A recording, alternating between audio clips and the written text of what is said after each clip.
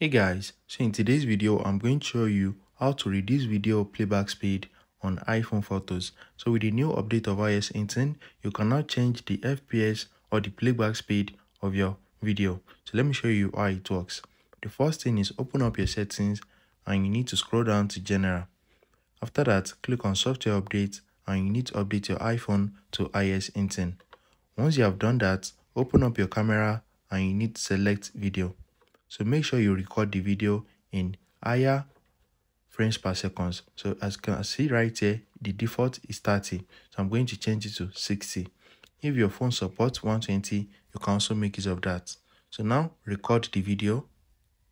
So as you can see, we are now recording this video. So let's pause it. Let's stop the video. So the next thing is open up your photos and select the video. Once you select the video, click on this edit at the bottom right here. Once you click on it, you are going to see this new icon at the top. So just click on it. Once you click on it, you can now reduce the playback speed of the video. As you can see, let's select 50%. So as you can see, it works exactly like slow mode. So just drag this slider. It is the middle part that is going to be slow. So this middle part. So if you want everything to be slow, just drag this to the beginning. So if you want all the video to be slow, just drag it to the beginning and let's play it.